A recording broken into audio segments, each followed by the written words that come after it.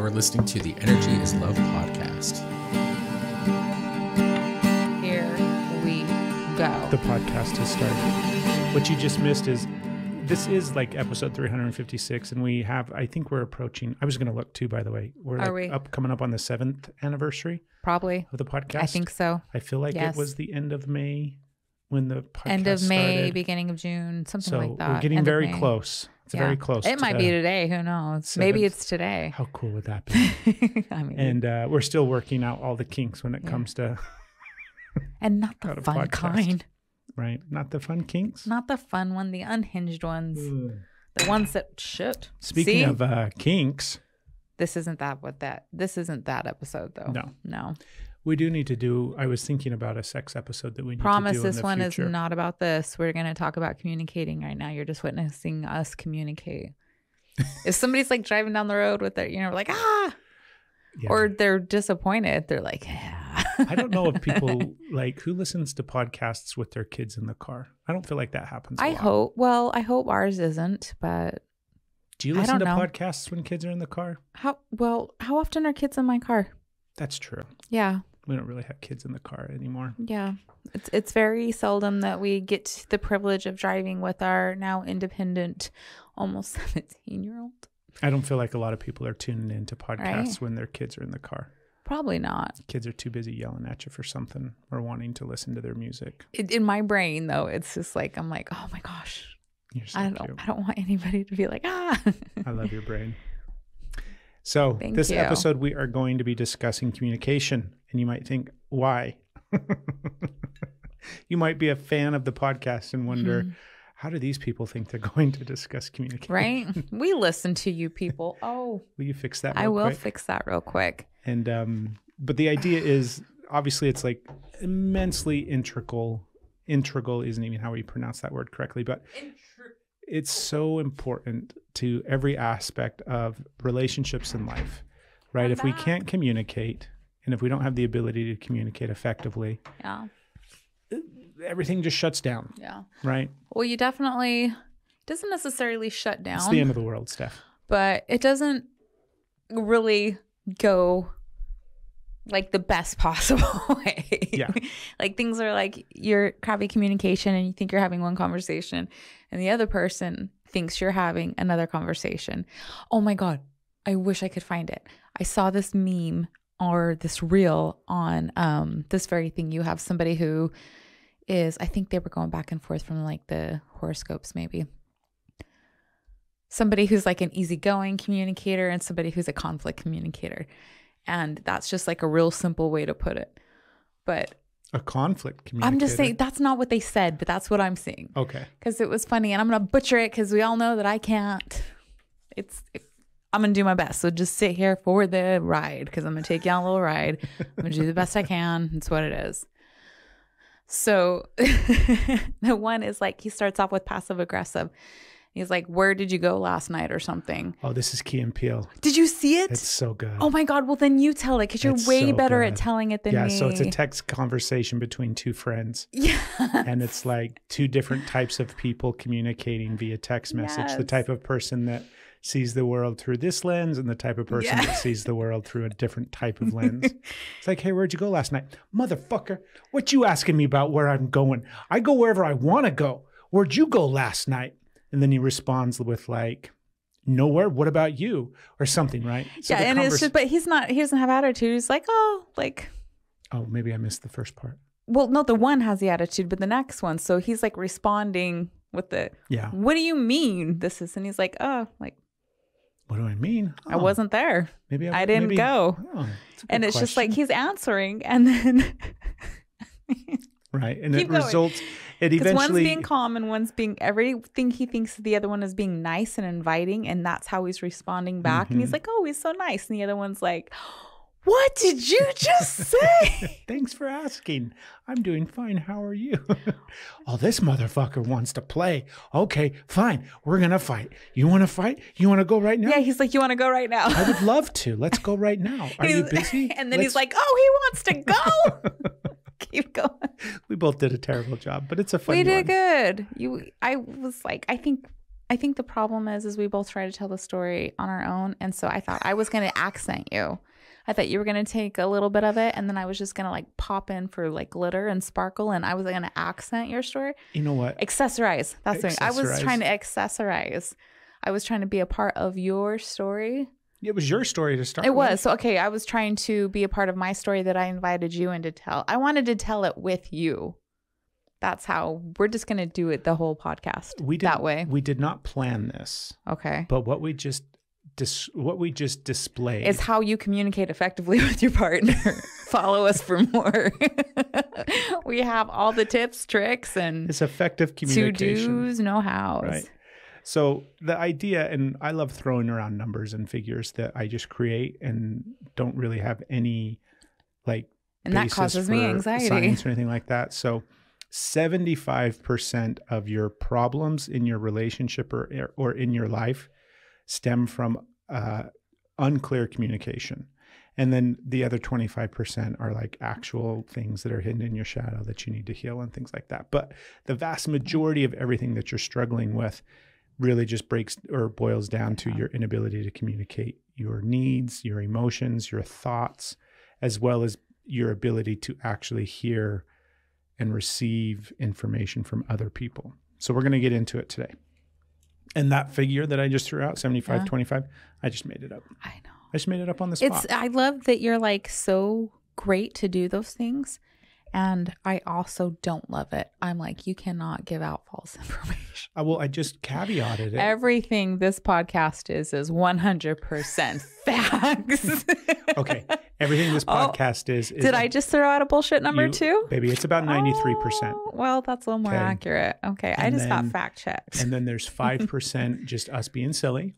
And then there's 2% that's straight bullshit. Right. And the truth is we always do our best. We show up our best, and our opinions and our ideas and our information change. And so we're always like, right. So if you're like, wait a minute, you said this before. We You're polled right. 100 people. We did. And 63% of that 100 agree that it's okay. Thank you to our 63. You know why by the way, we didn't pull anybody. Yeah. The reason I do that, I just decided now in this moment. Why do you do it? Because it gives my brain, like there's a part of my brain that can process information in that form. Okay. Where it's like if we... You like process in bar graphs and It's not necessarily in bar graphs. And spreadsheets. I'm not looking in bar graphs and spreadsheets. Okay. It's just a simple 1 to 10, right? 1 to 10. You've given a few different ranges of numbers, and 1 to 10 was not one of them. I understand, but so it's either 1 to 10 is the basic form of it, but then we can extrapolate that all the way up to 100, right? 0 to 100. Do you know what numbers I like? -10 to +10. Don't fuck around. I'm not fucking around. That is fact. I communicate that effectively. So no. I promise. -10 to I promise, because I 10? feel like the negatives is like how bad is this? So like on your scale of -10 to +10, so we got bad, balanced, good. If you look at it linearly. Okay, what's the balance? To 0? Yeah, it's balance, baby. 0 is like super bad on your scale. So on your scale, my 0. On your scale, my -10 is your 0. Okay. But on my scale, so 0 is 0 balanced. would be 50%. So you're 50-50. Yeah. There you go. You know, I have a little bit of information from 2 years of Spanish in high school. Okay. And you know what 50-50 is in French? Oui, oui. No. Not the literal. Like that phrase. Like, how are you feeling? 50-50. What is it? Comme ci, comme ça. Comme ci, comme ça. Comme ci, comme ça. Did you... Maybe I didn't hear right, but did you just say that you had a little bit of language, like from your little bit of Spanish in high school? I said French. Did you say French? I think I heard Spanish and then you gave a French. So either it's your communication here that went or my listening that went. We're doing so good we at are. Giving a bunch of prefaces for people to recognize. Right? So this episode's all about communication. Right. And before we get into, because we have a couple of things to talk about, like we just displayed a couple of the things that we're going to talk about. And if you need more, go watch or listen to all the last 355 episodes of the podcast. There. We give you experiences and examples. Yeah, but before we get into like what you can actually We're very do, dedicated to giving you examples of poor communication. But we keep trying, damn it, and that's what it's about. It's about showing up. We show up. Okay. We're very dedicated to it. You could say it's our life work. It really is. Right. To display poor communication skills so that you listening know what not to do. In all honesty, I'm going to throw out another number. Is it 0 to 10 or negative 10 to 10? So we think about communication from a bunch of different perspectives, and it's something I think that we don't really, we take it for granted, I think, right? Okay. I know that you and I do, where basically we are, every single person out there is having a conversation in their head all the time, right? We all have an internal dialogue and a narrative that is just 24/7. So we're constantly in conversation. We're constantly in communication with ourselves. Go ahead, squirrel. It's totally a squirrel. Let's hear it. I saw a thing on, I don't know what social media. I'm so excited. Do we get to recreate this conversation? My goodness. No, but it was a thing of where not everybody does that. The majority of people have that, but not everybody has that dialogue. There's some people that it doesn't do that. I've never met a person like that, and I don't know if it's real, but I saw people talk about it on social media, on them being completely blown away and surprised by the fact that somebody is actually quiet in their head and they don't have a constant running dialogue. So like if that's you, first of all, I don't like if that, just reach out. I want to know. I want to know what it's like. What is going on in that head? I don't know. That's why they have to reach out so we can ask them. See, I would argue. I know you would.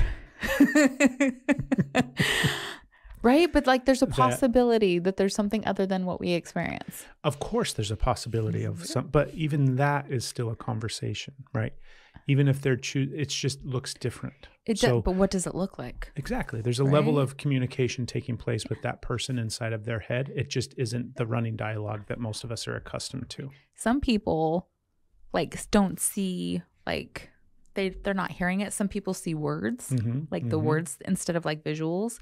Some people see colors with thought. I mean, there's so many different ways. And then apparently some people get some quiet time in their head. And I'm like, what is that like? What is that like? Yeah. I don't know. We'll have to ask somebody. We do the things. How does that conversation take place in your head? Okay. Not what is that conversation? I need more tools. Hold on. To make sound. To show. 45 minutes later, we'll get to the actual podcast episode, okay? Okay. Keep this really brief. It's just a question about like, do you hear words? Do you see words? Oh, that's all? Imagery, like colors? How do you... Okay. How does that internal dialogue take place inside of your head? I have audio. I hear words and I see scenes. So mine is very, very loud. And very like picture bombarding-esque. I don't know. It's a lot. And then many, many times it's multiple. It feels like there's so many conversations happening at once. It's like when you're in a crowded room and the room just like roars. It has that like roar because all of them, it's that. And so sometimes it's mine, sometimes it's not. But it's just loud. It is loud and it is... The pictures are so intense. I'm very often in other places. Isn't it weird that there's like trauma? Isn't there weird that there's an auditory aspect to it? Because you're hearing. So. I'm literally hearing. Right? Yes. It seems very strange. Yes. Because you're not hearing it through your actual ears. No. And when that does happen, like that's happened a few times, but that's an energetic thing.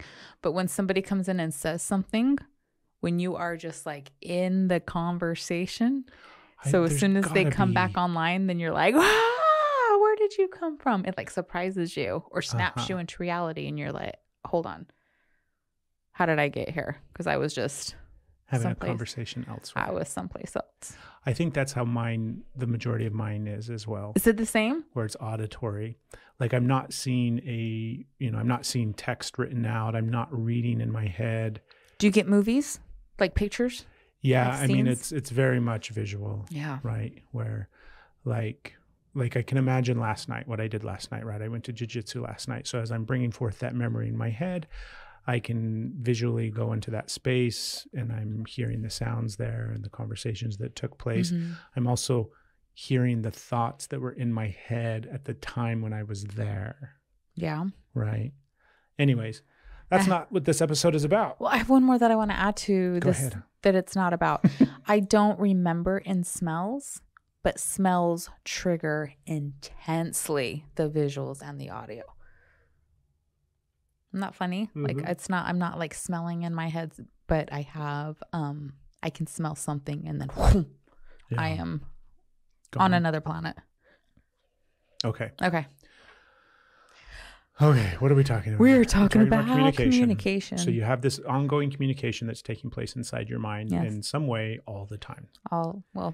And then we also have to communicate verbally with the other people in our life, right? Whether that's relationships, whether that's just the cashier at the grocery store. So it's not always verbally. yeah. Well, we're going to get to that point. I'm getting stuck communicating right now. Hold on. Okay. What I want to talk about, Yes. first and foremost, is how we take it for granted. Okay. Because it is actually a skill. It is something that we're not really taught, right? We think we're taught to communicate because we're taught to speak, or we're taught to write, and we're taught to read. Those are an aspect of communication. Sign. There's like a whole bunch of of course. Yeah.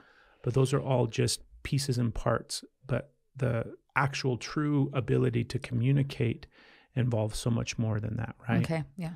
So we take it for granted, which means you're probably really shitty at communication, just like everybody else. That's probably the case. The vast majority of people suck at communication because we're too busy trying to communicate our own thoughts and or experiences rather than actually taking in information and listening to people. So the biggest part of, like, if right now, if you have to hurry up and go and you're hoping to come back to this podcast later and you want one key thing to, like, big part of communication is listening. Listen. Okay. The other big thing, because we're going to get into a couple of like hiccups that happen in relationships and really just in communication in general. I want to add to your listening. Go ahead. Listen to hear, not listen to share. Just like really, you're just hearing, listening, not waiting for your turn to speak or something to say in reference to. It doesn't make great conversation for a podcast, but in lieu of talking on a podcast, just listen to hear. Yeah. Yeah. Okay. The other thing before we get into it. Well, we're already into it. Why do you keep saying that? I don't It's know. going to be at the end. We're like, okay, we're into it. Podcast over. Right. We're about to get into this topic. We're But still before we get into this topic. after these messages. So another big component of communication that we take for granted is the nonverbal communication that we're all really, really, really good at. And I would argue, and I don't even need to argue this, like I will stand on this. What is it when you take a stance? You will. Like I'll take the stance. I will take the stance. What is it? Like I will die on this mountain? Yeah, I will die on this hill, right? Will you? No. Is this where your stance is? Definitely not. Ooh. 90% of all communication is nonverbal. Is that a real number? That I just made up. Okay. But Just checking. I feel really strongly about it. Okay. Where we are. So on your 1 to 10 scale, that's a 9. Am I doing it right? Yes. Okay. God. Jeez. Louise. Wait. Is 10 positive? Yeah, 10's positive for yours. Okay. We have confused everybody. If we would have just left it at 90%, then that makes sense. If we would have left it at your made up number. At your bizarro land, negative 10 to 0. That is actually not a bizarre thing. That is a method. Anyways, continue. You're right. You're not bizarre. You just have some quirks that are bizarre. Nonverbal. And the reason why we're so really, really, really good at nonverbal communication, as well as like interpreting information nonverbally, is because it's the instinctual animal part of us, because we couldn't talk for a really long time. Okay. Like all throughout, like actual ability to speak is pretty new to humans. We have way more time as an animal without the ability to communicate and articulate our thoughts with our mouths. Okay. So we got really, really, really, really, really, really good at interpreting our surroundings and watching body language and movement, and also sensory picking up of the energy in the space that we are in. So that is like our default way of communicating, as well as interpreting the world around us, is our ability to look, feel, sense, understand what the other person is going through and or thinking and or feeling. Mm-hmm. And it's all survival based. Yeah. It doesn't really serve anymore either. It totally does. I don't think so. I think it does. Okay. We'll keep getting into this. But the thing that we have to recognize is the importance of communicating on top of that thing, right? Because there's so many times where I can pick up on what you're feeling. Like we had this the other night where you were having that argument in your head with me, right? Mm-hmm. You were all sorts of worked up and pissed off over something, and all of it was taking place inside of your head in that internal dialogue, and you weren't verbally explaining any of this. And I knew good and goddamn well that you were mad at me and that you were pissed off at me for something. I didn't know what. I just knew that you were pissed off at me. Now, how did I pick up on that? Keep in mind, just to give people context, I had taken a nap for a portion of this time period. So I was asleep. And then that's not what made me mad either. And then other part of this moment, my back was turned to you because I was like sitting in the chair and you were in the kitchen. So I wasn't even like watching you. But somehow I was able to pick up on and sense that you were mad at me. Yeah, because you were, and that goes to my point of why it's not always beneficial, because it wasn't a conversation I was stepping into at that point. I was being hyper vigilant and like emotionally monitoring. Those didn't serve that purpose. When it came time to talk, there was that, but I was like, whatever I was going I don't know. I don't feel maybe a time and a place, right? I think there's a time and a place, and I think that communication is where it's at. Because honestly, when you're looking at the fact that you could pick up that I was angry and how that was beneficial, it wasn't. What would have been beneficial is if I would have been able to communicate that to you instead of feeling all of that. But also the dialogue in my brain of where I was doing it was you were making it a point to show me how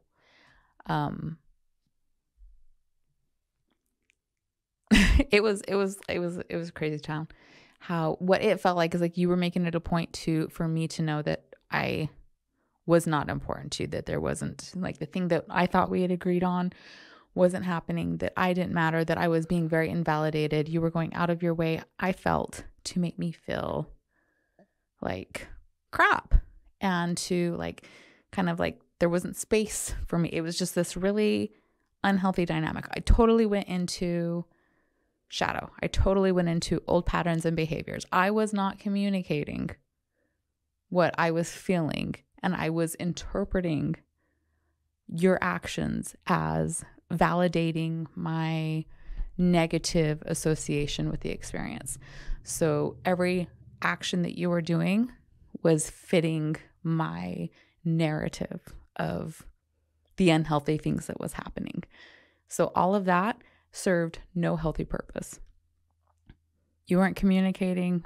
I just from your like, I know she's mad at me.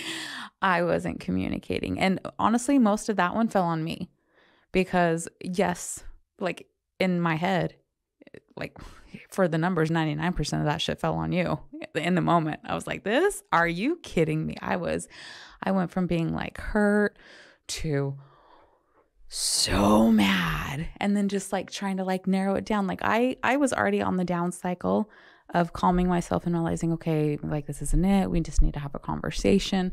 I need a little bit more space. So I was already calming myself and getting rational. And I never communicated that I was upset.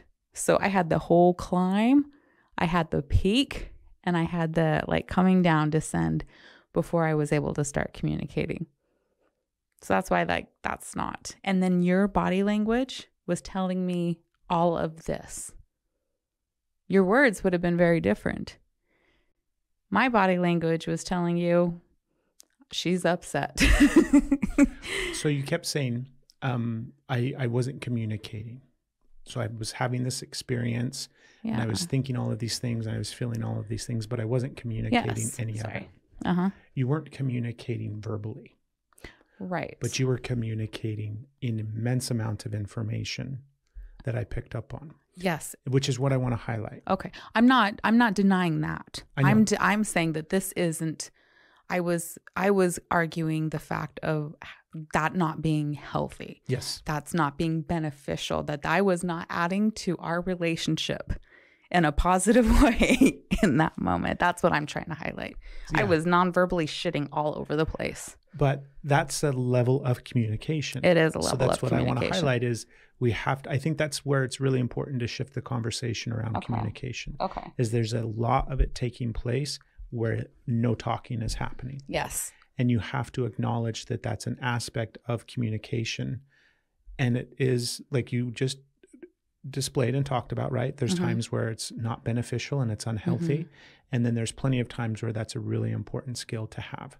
The ability to both communicate that information non-verbally as well as pick up that information non-verbally. Yeah. Like I've told this story on the podcast before. I see that. Where I was in San Francisco and I was staying in a really shitty part of San Francisco, like down in the Mission District where it's just crime-ridden and it's a terrible place. And I felt like I was being bombarded by everybody when I was out walking the streets where everybody was trying to sell me drugs or trying to do, like it was just very uncomfortable for me. And then I changed my energy in a sense. I just remembered, oh, wait a minute.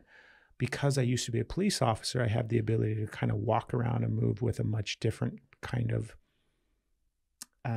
just a different energy, right? We all know what cops feel like. I don't have to explain it. You know what cops feel like.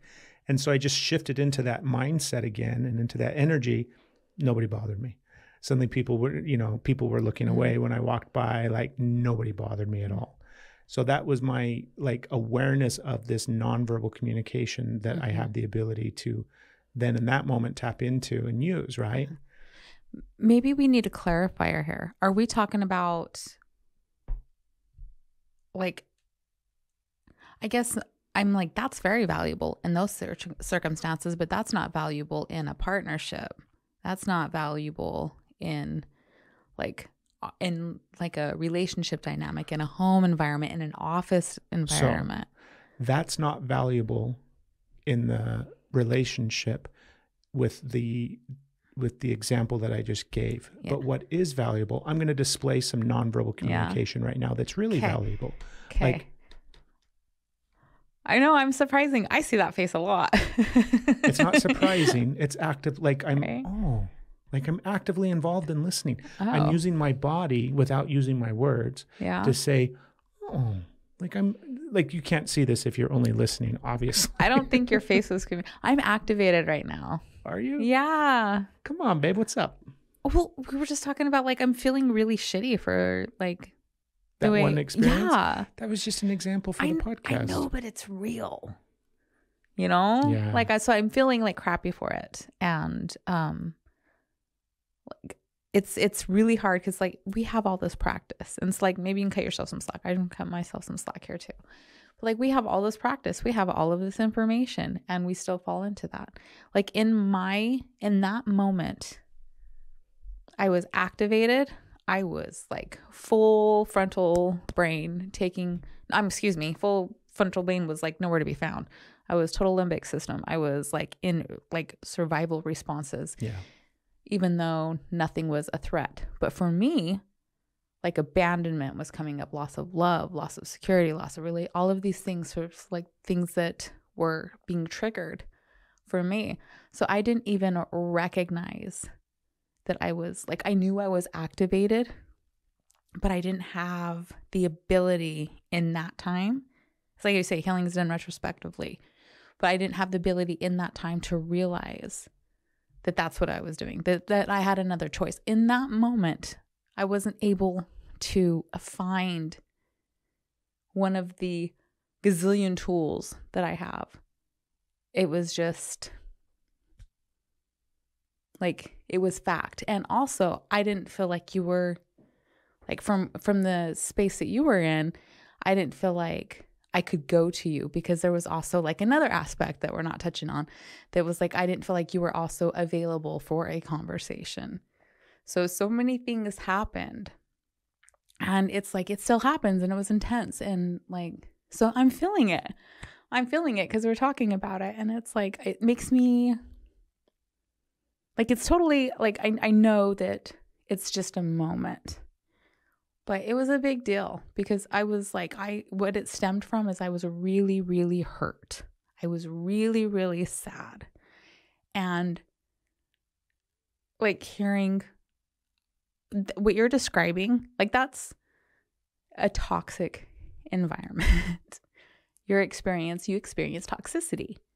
And that means I mean, it's not like it means from what you said, but like, the fact is, I delivered a toxic environment in that way. My body language, my nonverbal communication was full shadow. And that sucks. So sitting with that, I'm just like, oh, man, I don't ever want to communicate to you that way. Like, and it's really hard to not start playing the shame game. You know, I know better. I have better skills. I know better than that. There is no reason for me to behave that way. And like, all that shame, and be like, okay, you do know better, but you couldn't do better in the moment, or else you would have. So what can you, like, what are other triggers? Like, whatever, there's just deeper conversations to have, because what it stemmed from was just a miscommunication when we were verbally speaking. I had an understanding. I thought we were on the same page. You had an understanding, thought we were on the same page, and we were not on the same page. The hurt came up, shadow took over, and I'm like, damn it. So I'm feeling it right now in this communication. And I'm also like, almost in it again with the confirmation biasm, that I was able to use your phrase instead of mine, selective evidence gathering. That everything you say here, I'm just going to find a way to say, no, that's unhealthy. No, that's unhealthy, because I will not give myself a pass for that. Like, there's no way that is okay. I just need to. And I'm like, I'm on a shame train right now. Choo choo, babe. Right? So I'm trying to figure out how to like. Well, what would you like to do in this moment? Because we can totally go into it. Well, I'm going to keep going with the conversation. I'm just like having that awareness of right now, of like, I'm in that triggered moment. Yeah. I'm feeling it. I'm having a hard time like really exhaling. I'm full. My belly is just like twisting in knots. I feel my shoulders up to my ears. My jaw's tight. I'm nervous. I'm like so scared right now. And it's just becoming more. So I'm in it. I can just take a moment. I would smell, right? To breathe the air in. I don't have room. I'm speaking and I'm still so full of air somehow. So just really let me exhale. Because the truth of the matter is, right now I'm safe.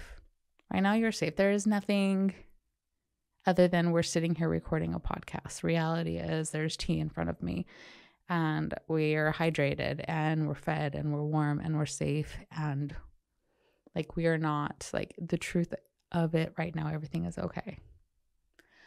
The truth of it is I behaved in a way that I regret and that I don't want to repeat. The truth is that's something for me to look at. The truth is there's deeper conversations that I think maybe we should have, because that amount of like hurt that I felt came from more things than just like that moment. So there were things that I need to figure out how to communicate to bring up. And I don't, like, we are privileged to be able to communicate audibly and verbally. We have that skill. And my nonverbal ways, sometimes I can't break out of for other reasons. I get really like trauma scared and all of that coming up. but I want to continue to practice. I want to show up like in this moment. So I'm triggered and I'm scared. And I just I'm feeling the shame. Like it's a blanket on me right now. And I'm just like, oh. And shame isn't about you. Shame is still making it about me. So even with the shame, I'm not addressing the fact that this is how I made you feel.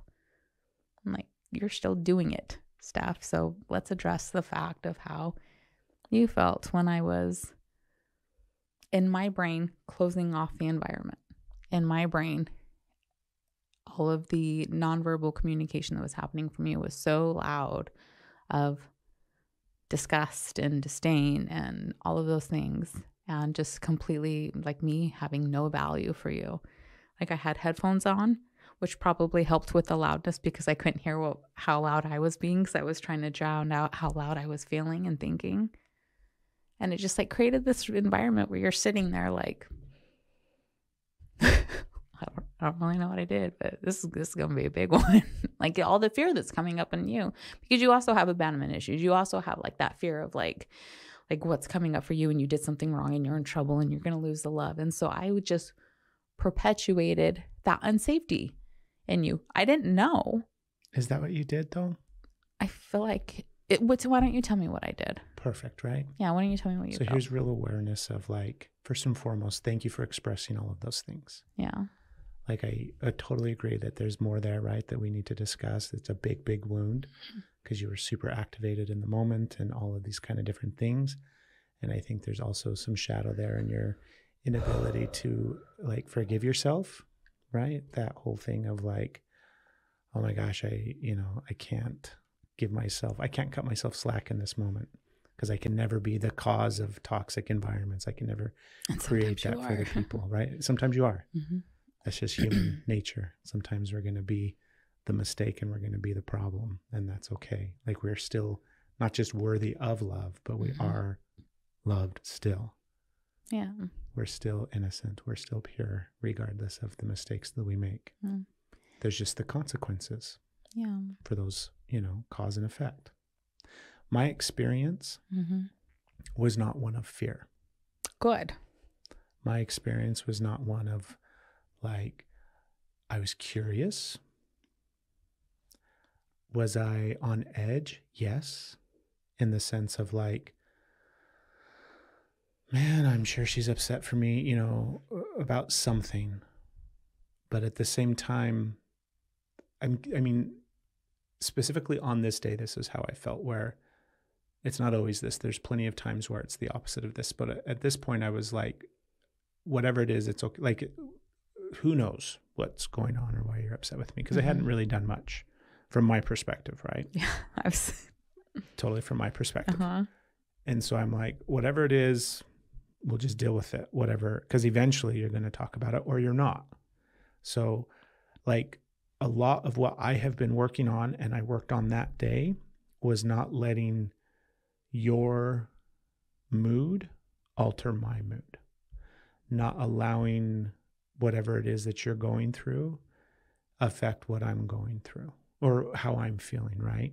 Mm-hmm. Is really just that acknowledgement of if you're going through an experience and if you're feeling something, I don't need to suddenly change how I'm feeling if I'm having whatever mood I'm in, right? If I'm sad and you're happy, I don't need to suddenly pretend like I'm happy.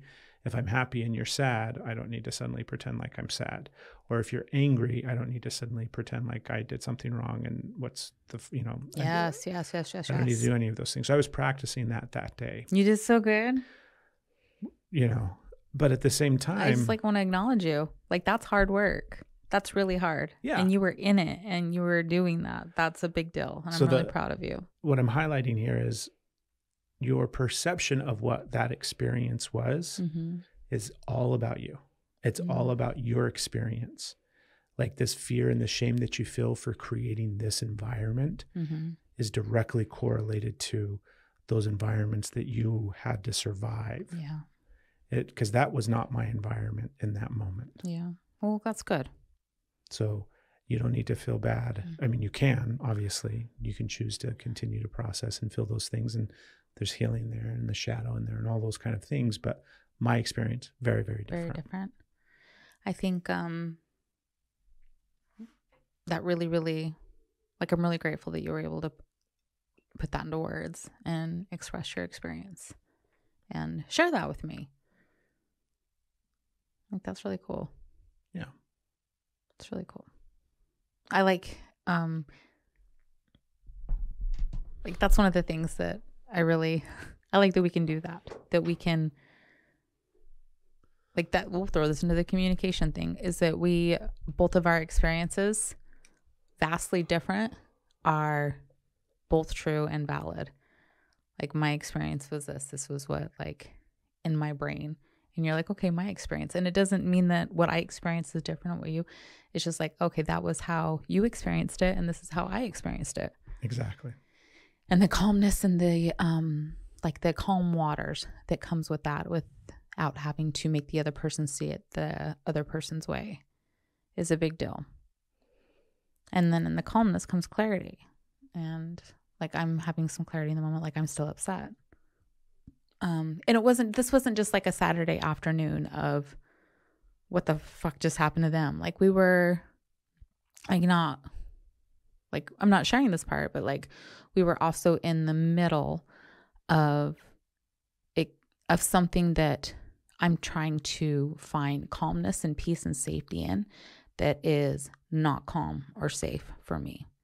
And that comes with a long history of fear. So I was like, that was what was, so it was like the environment was primed, and it's exactly shadow work. it was like, it was, and it doesn't, It's exactly what happens in relationships. right? Yeah. It's what we talk about all the time. And it doesn't mean that you knock it out of the park every time. If No. that was the case, we wouldn't need to be talking about it. You'd be fine. Our batting average is super Right? low. And it was bad. So, like, there's, like, more work to be done here. There's more communication, and, like, just having, like, some real awareness here of this not being able to, like, this shame that I'm feeling and holding on and feeling like I need to, like, punish myself.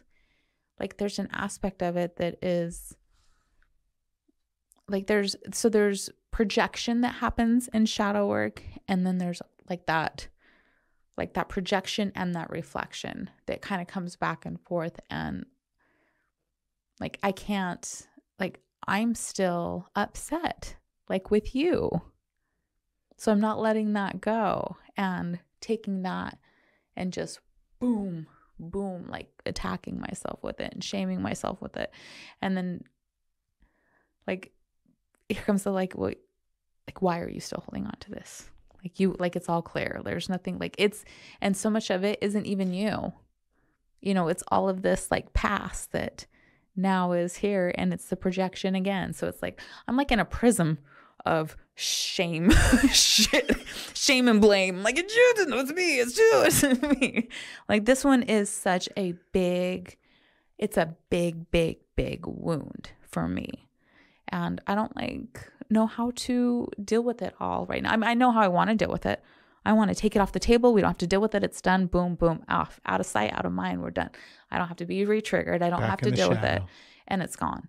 And then there's a part of, like, there's things that should absolutely happen with. There are things that you do not need to re-experience.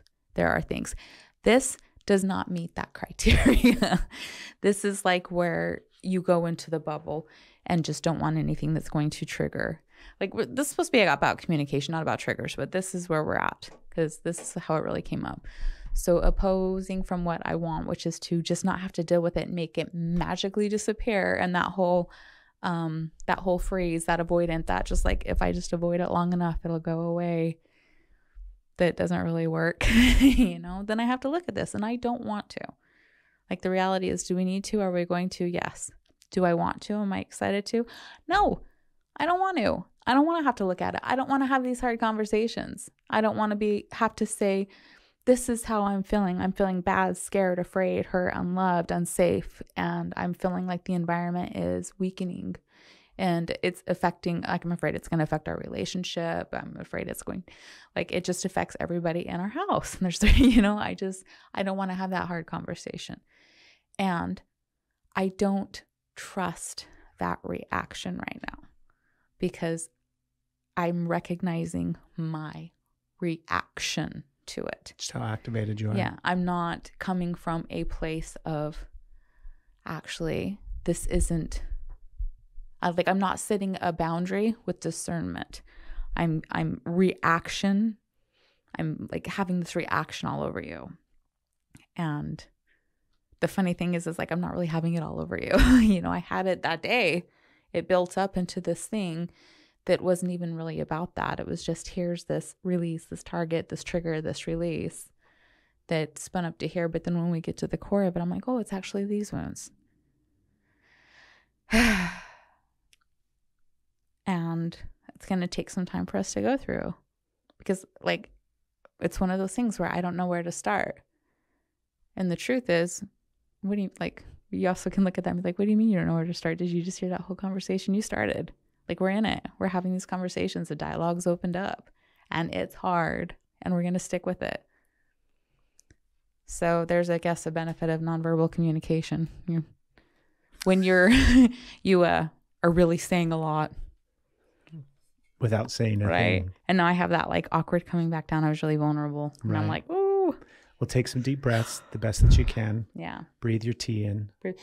It smells so good. Smell I like your this tea. too. Keep smelling your tea. Then I'm like, don't tell me what to do. I'm the boss of me. If people ever wonder, like, the shit that we talk about, like, it comes from practice and our lived experience. And we're still practicing it all the time. All the time. Yeah. It's something that is just this ongoing work that we continually strive for and work towards. And we have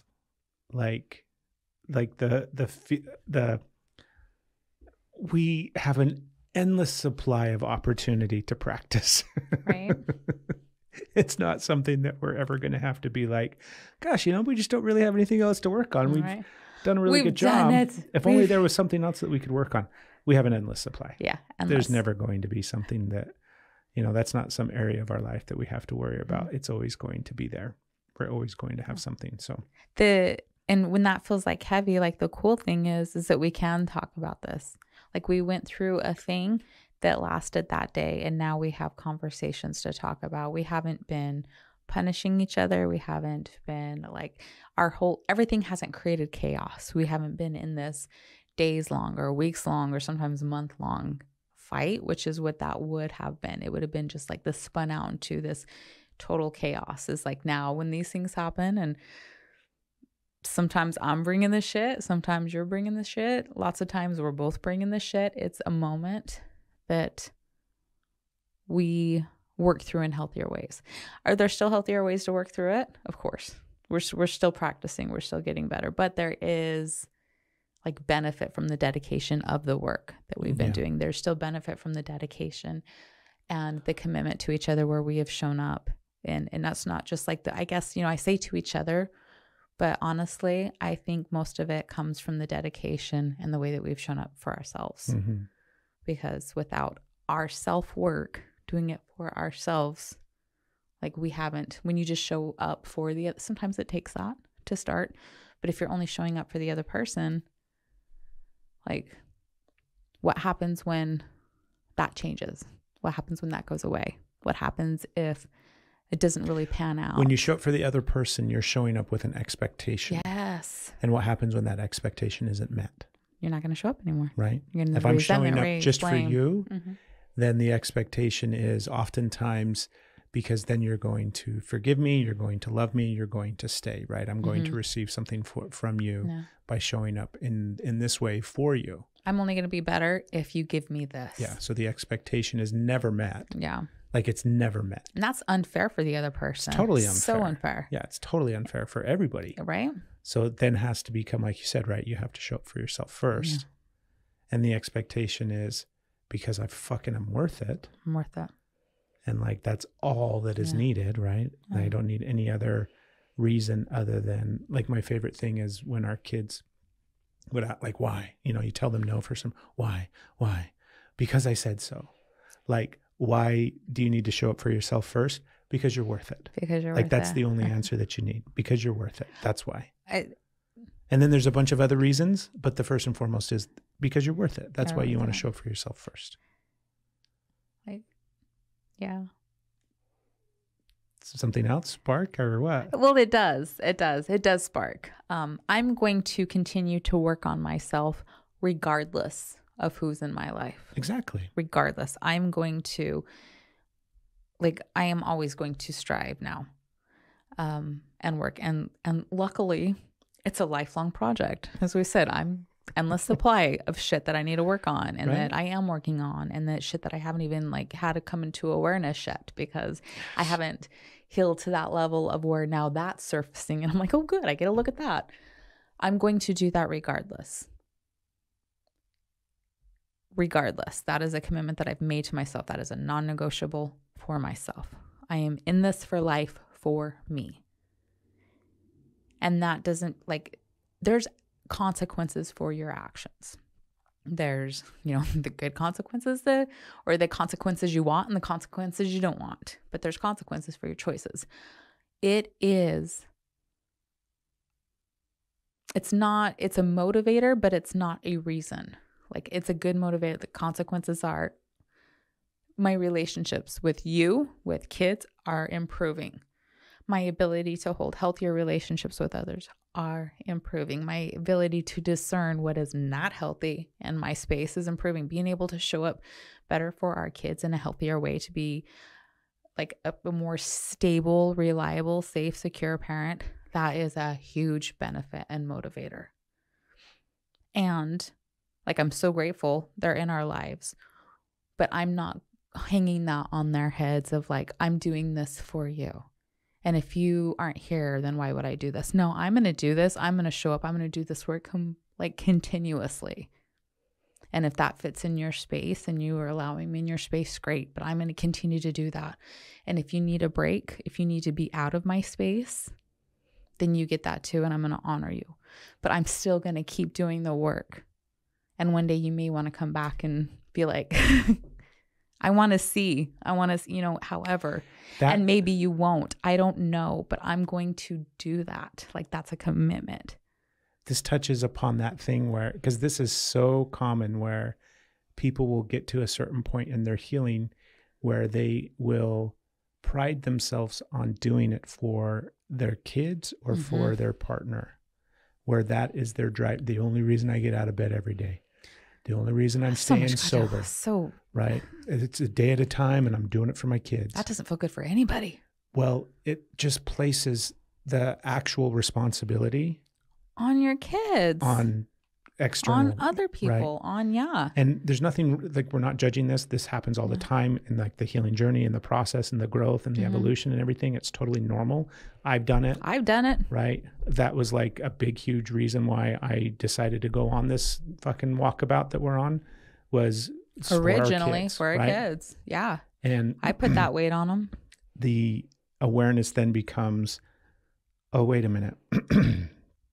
If I sit and look at why this is just for me and for nobody else, and like you said, there's benefits. There's benefits, yeah. Right? Absolutely. There's definitely cause and effect, and there's benefits to it that are amazing, and I'm really happy about those benefits.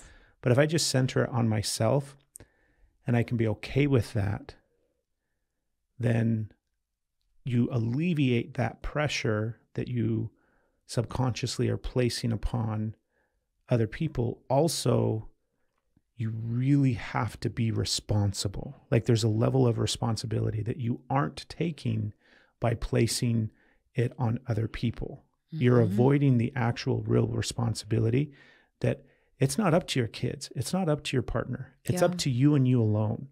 And when you place that responsibility elsewhere, you're avoiding the real core of it. Are you actually worth it just for yourself? Are you actually worth showing up for every day to heal all of these things that have happened to you? And if your answer is no, then you need to look at it. If your answer is, I'm not worth it, but I'm going to do it for X, Y, or Z, there's a level of healing that like you're going to cap out at, and there's no judgment. There's totally fine to do that. But there is a level that you're going to cap out at, and you're not going to be able to get past that point until you actually are able to take the full responsibility upon yourself, because it is all up to you, and it has nothing to do with other people. Because like you said, they'll come and they'll go, whether it's your partners, whether it's your kids, whatever it is. Yeah. And at the end of the day, like, it has to be up to you. You're worth it just as you are. That's why you should start healing.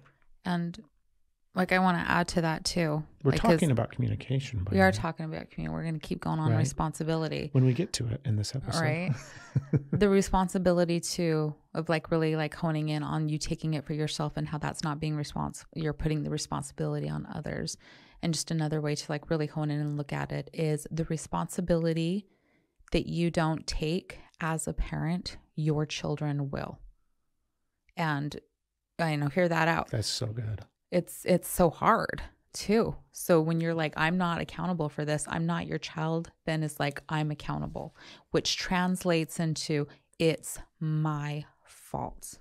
It's my fault. So the responsibility that you don't take, now your kids are perceiving as their fault. They weren't able to be good enough to love you, and for you to work on yourself, to stop drinking, to not be abusive, to like not create a toxic environment, to be happy, to get up off the couch, to like live a full life. All of these things, they then become the fault in their mind. And then that perpetuates and that continues. So if you're feeling like that, unable to take that, chances are, if you don't think you are worth it, it's because you got that message as a kid somehow, whether it's through neglect or there's straight 100% certainty that that's where it came from. And it's like, and crappy childhoods don't always look like abuse. They don't always look like living with an addict. It can be an emotionally unavailable parent. It can be a parent that didn't know how to meet these needs. I think we just need to expand what abuse actually is. Right. And it's not like there's intentional abuse, which is what we always think. And then there's like without intention. Doesn't mean that unintentional. Yeah, but I'm trying to think. I had a phrase that I used for it before another podcast. Maybe somebody can tell me what that was. But it's just like where if you have this, like, I'm looking at you and I'm going to take it all out on you. I'm going to let you know that I have the power. You are going to be my outlet of abuse, and I'm going to attack you in many different ways. I'm going to do these things. And then you have the, I can't show up. Like, I'm unavailable. You don't have a parent that is nurturing or able to communicate or hear your needs or recognize that you have needs or not be annoyed by your needs. And it's not because they are intentionally putting this on you. It's whatever going on in their space.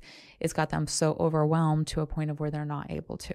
So there's so many different ways here, and we really get like caught up on that without looking at the truth of the matter is that did you have a need that wasn't met? Did you have a need that, like, how was that need met? What did you get and what did you want as a child? And I'm not talking about the new toy or the new game. You know what I'm talking about. And so when those things aren't, when responsibility isn't taken by the parent, it will be again by the child, which equals the fault. So it just loops back around. I heard this phrase recently where, because of the way that like we develop in utero and then we eventually are born, obviously we're not fully developed, especially when it comes to our brain. So we don't have the capacity to like walk, like, you know, a lot of animals, the baby's born and immediately it's up and walking and it's able to kind of follow mom around, right? Right. As humans, we don't have that. Our brain develops on the outside of not on the outside of our body, but it develops after we're born completely. Our brain is not fully developed when we're born, right? It takes 20 plus years to fully develop. Right. And because of that, we are instinctually reliant upon our main caregivers for love and safety, right? That's an instinctual thing that we need in order to survive. Because if we just drop and plop on the ground, we're fucked, right? Yeah, that's it. So we have to have that bond and we have to have that connection and we have to have that love instinctually in order to survive. And if that doesn't happen, then you have a core wound when it comes to your survival. Like there is always going to be a part of you that is in fight or flight, Mm-hmm. because subconsciously you don't have that core necessity that was met, that instinctual thing that you actually have to have in order to feel like fully present and grounded in your body and in life and safe and secure and all those kind of different things. And for the vast majority of people, I dare say 99%, they didn't have that. Right. Our parents lacked in some way when it came to giving us that secure environment in order for us to attach properly and connect and be loved and supported and allow for our growth to fully heal and develop. And all of those things obviously very rarely happen. And it's free from judgment, right? There's no judgment about it. It's just the recognition of, oh, that's how I was made. That's kind of the makeup of me. And so I'm always going to have these wounds, which is probably why I don't think I'm worth it. Yeah. Which is probably why you try to externalize that and put it on somebody else, because you don't have the capacity to actually show up and take responsibility for your own actions and your own decisions. And it's really hard to do that. Like, it's really hard actually to be the one that, you know, like, nobody else is forcing you to get out of bed and heal. Nobody else is forcing you to look at your stuff. Nobody else is forcing you to stop drinking or stop taking drugs. Nobody else can force you to do any of those things. We all know that, right? So at the end of the day, it's only up to you. That's it. It's up to you. And if you get to that point where you're placing the responsibility for you being clean, sober, and or healthy on somebody externally from you, something to look at. Something to look at. Yeah. Holy, beautiful conversation, Batgirl. I was going to say Batman. So back to communication. Right. And how important that is. Like, if you Right. can't communicate these needs, if you don't even have the dialogue for your own brain with all the chatter that you have going on to be able to identify You know it, what? to understand what's happening, how can you articulate it? We're going to leave this as, we'll do the things that we wanted to talk about next week. I think we still talked about them. We Well, can just elaborate more. There's without... not. There's like the 3 topics that come up in communication and how they affect your relationships. And we're going to get to that next week. Yeah. Because this was too much, not too much in the sense of, this was just beautiful. This was a lot of Steph information. heard that she was once again too much. Right? No. Core wound activated. Shadow coming up to defend Hello. anger. Guess we'll talk about that one next week. What I mean, you know what I mean. I know what you mean. Right? This was just really beautiful. Yeah. And I'm glad that we went into this space, because first and foremost for you and for us, right? For you and me, and the reflection of the deeper stuff that's coming up from that experience over the past weekend. And then also, like, we really highlighted a lot of the importance of nonverbal communication in the positive and negative ways. And it's like everything else where there is no positive or negative. They just exist. And it's how you view them. Are you looking at the things through a positive lens, or are you looking at them through a negative lens? The reality is nonverbal communication just is. And how do you see it? Right? There's times when you might view it as beneficial and times when you might view it as not beneficial, but super important. And we're so good at it. Like, if you think you suck at nonverbal communication, I guarantee you're like hyper aware and constantly scanning your surroundings and pick up even the subtlest of cues when people shift their weight or drop the left side of their mouth, or they breathe in differently, and suddenly you're like, something's wrong with that person. Did you see the way that their left nostril just flared? I know that they're upset. So nonverbal communication is very important. Okay. Should we transition now, babe? Is there anything else before we answer this week's episode's question? I have so much. I keep wanting to riff on everything. Wow. You got a frog in your I throat, totally have too. a frog in my throat. Stop, you're embarrassing me. You talking to me or to the frog? I'm talking to the frog. You have to speak frog then. Ribbit, ribbit, ribbit, ribbit. It just keeps happening. Ribbit, ribbit, ribbit, ribbit, Okay. ribbit. I'm good to transition. Like, there's all the caveats, but Okay. So every episode we answer somebody's question. You can email those questions to info@energyislove.love. yeah. You can submit them via social media. If you follow us on Facebook, Instagram, or TikTok, you can just message us those questions. It doesn't really matter how you get them to us. If you have pigeons, you can send them via pigeons. If you're a fan of Game of Thrones, crows will work as well. or if you are currently at Hogwarts and you want to send an owl, let us know and we will get that message. Did I touch upon all the different ways that they can get those messages to us, those questions? I feel like that's enough. That'll get you started. Okay. Also, if you just see us and you want to ask us a question, that's fine too. So if you run into us. Okay, so this week's question is, I freeze whenever it comes to making a decision. It doesn't matter if it's a big decision or a little one, and it's driving my partner crazy. What can I do? Indecisive. Right? In the trap. It's a trap. It is. The inability to make decisions is what, Steph? Analysis paralysis. It's hell. It's a trauma response. It is. It sucks. Right. It feels so shitty. Like, first, like to be, like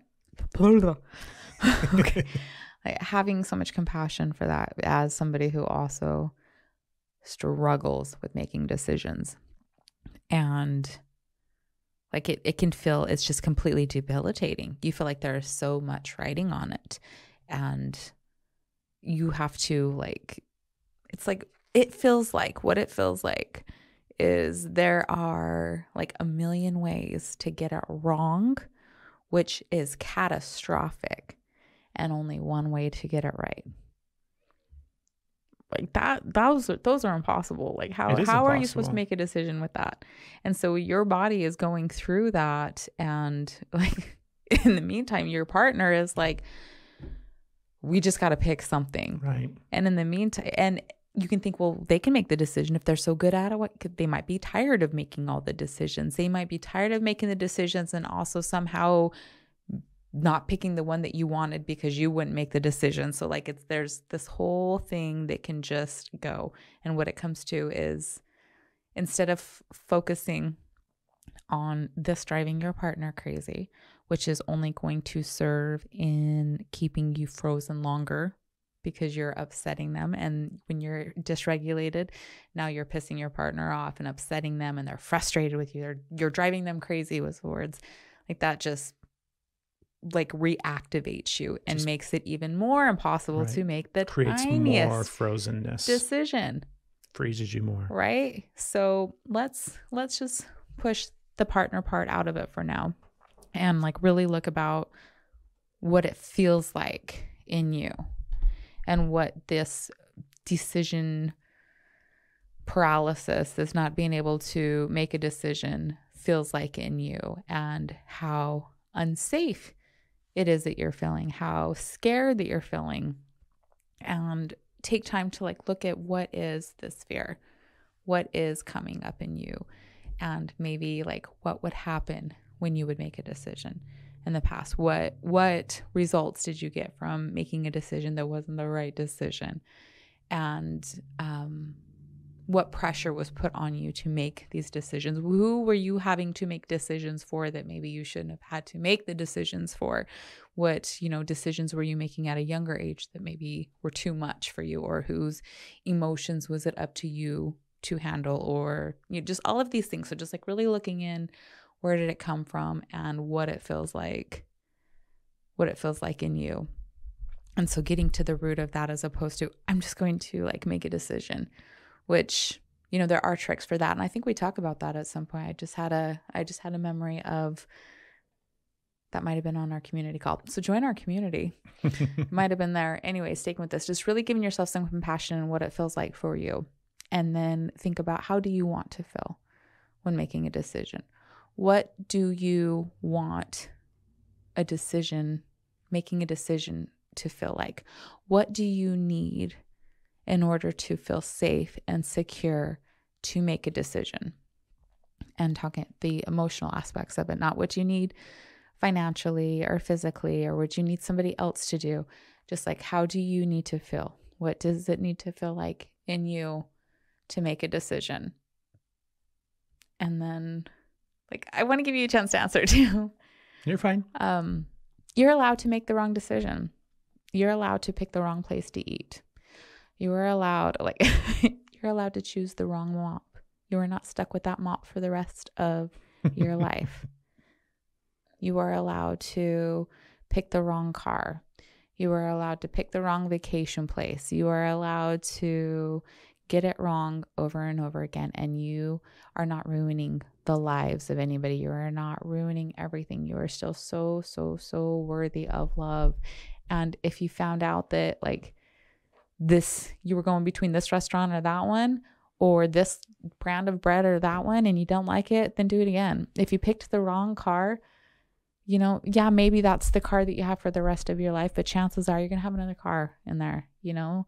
If you picked the wrong place to live and it's miserable, chances are you're just like, things are going to, it's impossible to always pick the right thing. And to have that pressure on you is unfair and it's unreasonable. It's cruel. It is just cruel. So I'm spiraling off. You're allowed to make the wrong choice. You're allowed like play around with, you know, that whole like fuck around and find out when it's like this threat thing, like just like get excited about making wrong choices instead of like, this is silly, but this is a practice. And it's just something that just kind of like sparked here. Like instead of the pressure to always make the right choices, be okay with getting it wrong and be like, oh, what's going to happen? Like, and I'm not talking about like being intentionally hurtful to people. This is not like doing wrong things to people. This isn't this conversation, but how you're moving through life, what's keeping you frozen, just have fun with it. And like, oh, I've heard this phrase before. And this is probably why this sparked. There's this creator on some social media and it's like, how did they say it? It's like, I don't remember. It was like, go fuck things up. Go fuck things up. Go make beautiful mistakes. Go ahead and take the art class and be terrible at it. Go ahead and start the business that is wildly successful or it doesn't. And you have these things and you like, go ahead and take these big chances and make the wrong choices. Go ahead and choose to buy the wrong bread. Go ahead and make these. And you're like, yeah, great. How? I can't do it. And it's something small, just like really, really small. That's what I was going to say is like, start with small stuff.